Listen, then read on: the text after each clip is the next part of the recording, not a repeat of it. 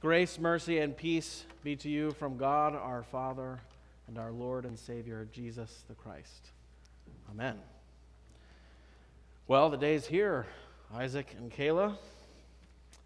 You did it. But, sorry to burst your bubble, it doesn't end here. But did you know, as I mentioned to the children, that Jesus prayed for you? That our Lord Jesus prayed for you. He really did. And he prayed for everyone gathered here. You see, Jesus, in the context of our gospel reading, was very concerned about telling as many people about what he had done and the change that it had affected between our relationship with God. Because he knows that he's about to endure the suffering and death of the cross, and then, as was celebrated this past Thursday, ascend into heaven to prepare a place for us. But he goes to prepare a place for us because he sent out his disciples so that people like you and me and Isaac and Kayla can believe in him on account of their words. Because after all, Jesus did something that changed everything. Changed my life, and it changed yours. This and his many teachings about God, he wanted to be taken to the ends of the earth, to be heard by the most people possible. And so, in John 17, he prays to the Father for exactly that. He prayed for you. He prayed that you would hear about him and what he has done, and know that what he has done has been done for you. That now in him you are forgiven. That now in him you are loved by God just as God loves Jesus, his perfect, righteous Son. Isaac and Kayla, Jesus prayed for you. Now, this is a fitting text for confirmation because it's perhaps one of the earliest descriptions of this tradition of the church, if you will, the passing on of the faith from one generation to the next. Right? And as the kids so aptly put, the two main places you hear about Jesus are here at church and at home from your parents. And God intended it to be that way from the beginning. And so today we celebrate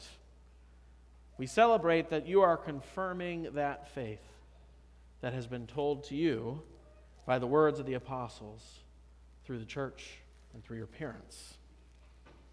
Now, in his prayer, in our gospel reading, Jesus shares 4 reasons why this is his hope for you.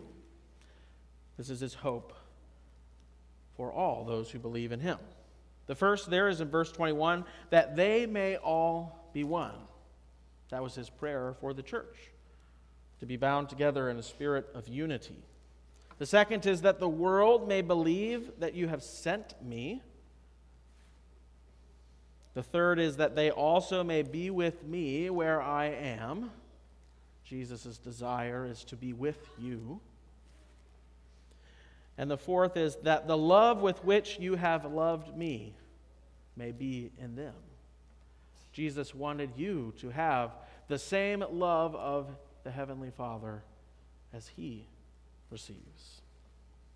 So Kayla and Isaac, congregation, did you know all that your faith was meant not just for you, but for your church and for the world as a witness to Jesus? But this passage can be difficult to make sense of. As we talked about with the kids, it just sounds like he's saying words at times, I and me and you and him and thee and we and all that good stuff. So we're going to break that down by looking at those 4 reasons. So first is the faith that makes us one in Christ. In faith, you became a part of the body of believers. Sometimes we call that the body of Christ. Because if you look at everybody around you that's gathered here this morning, all those in faith, you now share a bond with them, a bond of oneness. Now you have family granted to you here on earth that have brought you into this life. as well as celebrate your achievements. They're gathered here today, but now that group is growing because now you are united in oneness and faith with Jesus. So take a look around. Take a look around, the people next to you here. The thing that binds you together is your faith in Christ, that He has forgiven your sins, and that now you will live forever with Him. In Jesus' prayer, we really learn that you all, Kayla and Isaac, we are all only one generation separated from the apostles.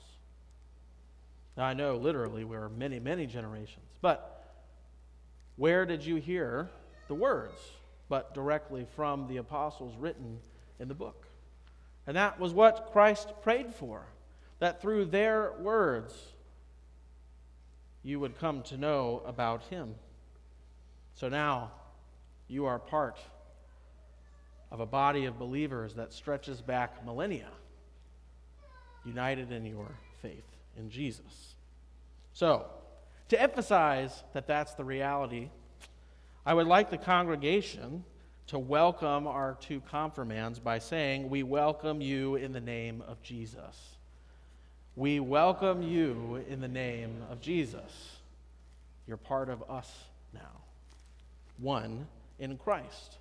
After all, Jesus prayed for you and said that He wanted you to believe that they may all be one. The next part is the faith that witnesses to the world. We are one in Christ so that our oneness can bear witness to the love, forgiveness, and grace of Jesus to the rest of the world. To carry on the plan that Jesus had, starting with His apostles, so that more and more people can hear of Him, His wondrous love, the mighty deeds of renown that He accomplished, so that now we can be seen as sons and daughters of the King. You see, as followers of Christ, and you may have experienced this already, and you certainly will in the future, we are called to live a different sort of life. This is what we've been spending the last, well, normally it's 2 years, but because of COVID, it was a little bit longer. But that's what we've been learning: the 10 Commandments, the Creed, the Lord's Prayer, the life of prayer, the reception of the sacraments, all things that we as believers in Jesus obey, follow, and value that the world does not necessarily do. We make sacrifices in the name of Jesus. We don't just follow our own will and our own desire. We follow His to the best of our ability. There will be sacrifices in a life of faith. After all, the world has its own influence. It will want you to pursue after desires and dreams that may sound nice but ultimately harm you. And yet your Lord Christ prays for you that you live as He calls you, according to His teachings, according to the things you heard from the word of the apostles. And He's praying for this for you not just for your own sake, but so that those who see and know you in the world will call and be pointed to Him, that your faith is a witness about Jesus. That's why we gather here on Sunday, to be renewed in our faith, to hear God's word, so that we can go out into the world and be that love and light He intends us to be. And now you're a part of that in a new way. You've been a part of that for a while, worshiping in our midst, but now you are taking a bit of your own ownership about how that plays out in your life. Next is the faith that is for you. Faith is a deeply personal gift given specifically to you.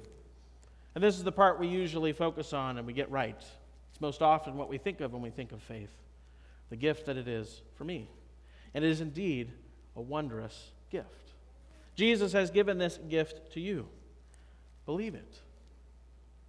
And at times in your life you may doubt whether God really loves you, whether what Jesus has done, it was really, in fact, for you and not for people who seem to be able to do this Christian life thing better than you can. In those moments, I want you to remember your baptism. Remember your baptism because that was when God promised you. You specifically, He placed His name on you. and called you his own, a forgiven child of God. And so you are. Here in John 17, we find out why he did that for you. It's his desire that you receive the love of the Father. The Bible tells us that we are once dead in our trespasses and sins, not recipients of the love of the Father, not recipients of the forgiveness of our Lord, but now, through Jesus, we are. That's his prayer for you today, that the love with which you have loved me may be in them. He's talking about you. That through Jesus, this special love, this unconditional love, a love that always forgives, will be yours. And I want you to remember that no matter the wrong, it's a love that always forgives. Because as you grow up, the world is a scary place at times, and it has a strong and powerful voice that can lead you astray. You may stray from your faith for a while. Many gathered here have done that. You may think that you've done something that can't be forgiven. But hear the prayer of your Lord Jesus today that that is not the case. The love with which you are loved now by God comes free of conditions, free of expectations, a gift of faith. You may always return here and receive it. You may always come back. And when you confess your sins, the one response you'll get is that they are forgiven because of what Jesus has done. His prayer for you is that you know and believe that that special, unconditional love from God is now yours in Jesus.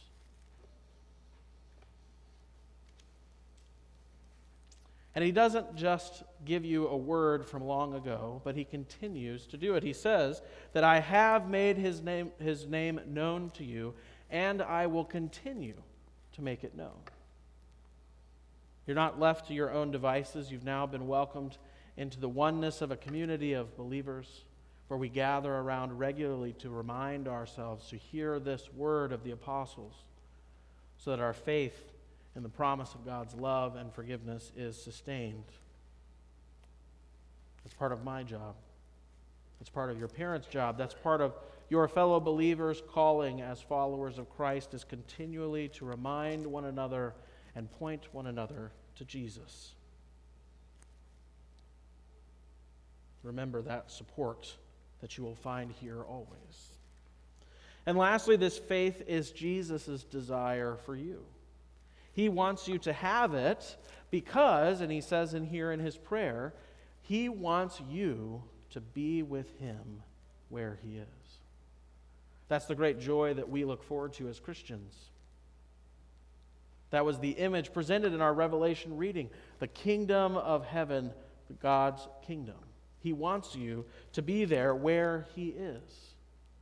And his desire for you is so strong that he came to earth and died on the cross so that all your sins would be forgiven, so that you could live forever with him. Kayla and Isaac, remember this: Jesus has searched for you, and he has found you. Despite your sinfulness and failure, he grants you faith, forgiveness of sins, and life eternal, not by any deed of your own, but by his own righteous action, his own unconditional love. And look around, each of us here who are gathered in the name of Jesus, we have learned and believed this truth. He, our Lord Jesus, is what binds us together. His forgiveness of our sins, yes, even your parents. His love despite our unworthiness. Without Jesus, that's really all that binds us together, is that we're all sinful, we're all unworthy, but now we're bound together in Jesus, who has made us worthy, who has cleansed us of our sin, who has given us the love of the Heavenly Father. So Kayla and Isaac, you've been a part of this faith already, but today you're going to confirm it as your own. We're so happy to hear you say that. We're here to celebrate this joyous revelation, and continually we will welcome you here into the body of Christ. You're now part of the church in a new way. And my prayer for you is to echo our Lord's prayer for you. To please continue to come to the Lord's house and to his table, where you find all the things he wishes to give you. At his table, you will find a body of believers made one in Jesus. At his table, you will be a part of the church's witness to the world about his great love and sacrifice and the gift of eternal life. At his table, you will find a God who loves you so much that he sent Jesus to redeem you as a righteous child of God. So, Kayla and Isaac, we love you, and God loves you because of Jesus. And that binds us all together. Your family in Jesus joyously welcomes you to the Lord's table today to partake of the wondrous gifts of love present there from your Lord Jesus.